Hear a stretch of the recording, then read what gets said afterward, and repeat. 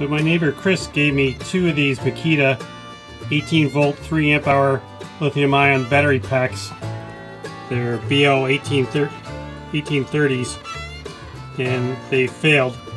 So we thought I could take them apart and try to reclaim some of the cells. So let's take a look at what's inside. So here you can see the battery management board. It has, down here there's a little printed circuit board strip that went in there that contained all the balance leads.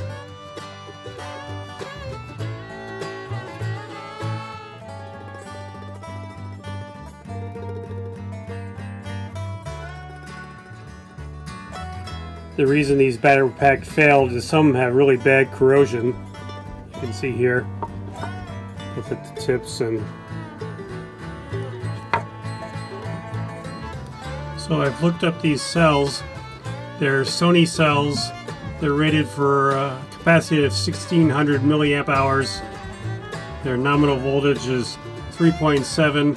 The maximum you're supposed to charge them to is 4.2 volts. And the minimum cutoff is 2.5 volts. So I looked at all the batteries that were in pretty good shape, and I had a voltage, and I put them in my battery charger and run the NOR test, which is one that it charges them all the way up, then discharges and recharges and tests the capacity. And then I've written on each battery what the capacity is and also what the internal resistance was.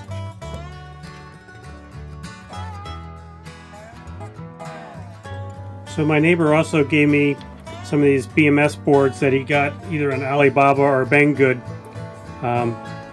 They're sort of knockoff boards or replacement boards for the Makita tools, the 18 volt ones. And you can see that white lead is the thermocouple for measuring temperature. It has a ground and it has a, a plus 18 charge part wire, and also has this wire. This black wire is basically the plus that is used to run off one set of cells that runs the board. But what's missing, and what's very interesting, is there's no balance leads on this, so I'm not quite sure how that's going to work. We'll give it a test. So I put together a test system using these Varoon's non-welded battery kits. So you can just insert the cells and try things out. And so it's a similar pack. It's a 5x5S 2P pack. And I've taken the best cells that I've gotten out of the two battery packs. And then I've just temporarily connected to the battery adapter so I can plug it in to the tool and into the charger and see how it reacts.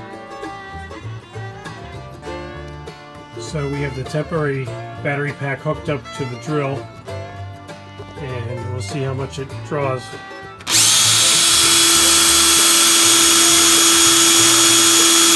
it's drawing under 5 amps. So I have this battery load tester, and I've connected it to my temporary battery that's testing the cells from the Makita, and I've just plugged it in here. And I've reset it, and now we'll watch to see how many amp hours or watt hours we can get out of it. And I've set it to about 2 amps, which is, sort of an average load for a tool. Unfortunately, we only got 25 watt hours out before one of the cells appears dropped below 2.5 volts, and so I stopped the test. Okay, I replaced 2 of the cells that seemed to be running out before the others. I'm charging up the pack that has the 2 batteries replaced, and this is with the chip that's the knockoff chip, and it starts out as red. It's a little scary that the charger starts out by putting 9 amps into the battery pack, and then eventually it starts dithering down to 2.5. Light's red. Used the Makita charger to charge it up, and it got up to about 4 volts instead of 4.2. But we ran the load test again, and this time I got 28 watt hours out of it. So after charging with the Makita battery charger, let's look at the different voltages. 4.07, 3.81,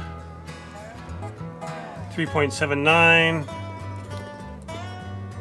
4.02, 3.78. So you can see that it didn't do a very good job of balancing. So I took this knockoff Makita battery pack apart to find out why it failed. And the results were kind of interesting. Out of the 10 cells that were in it, all but 2 have 0 voltage, and the 2 that are still good are overcharged. They're at almost 4.4 volts, and usually the max is 4.2. And then you look at the battery management system, and there's no balance leads in this. So when the charger charges it, it's putting the 20 volts across all the cells. So if there's any different in resistance in the cells themselves, the voltage is going to change. So it's a 5S2P pack, so each set of 2 can be at a different voltage. It seems very dangerous. So the more cycles you go through and the heavier loads that you put on the pack, it could actually vary quite a bit. And I think what happened with this pack is when several of the cells failed, then it, all 20 volts was trying to charge just these 2. And then luckily the Makita charger figured out something was wrong and stopped. Before I spot weld these battery packs together, I'm going to check and see if I can put a real BMS board in there and see if we get more balancing with real balance leads. But I guess for now my observation is there's a reason these batteries and knockoff boards are cheap. They're a third the cost. It's because they're not doing balancing of the cells, which can lead to issues in short life.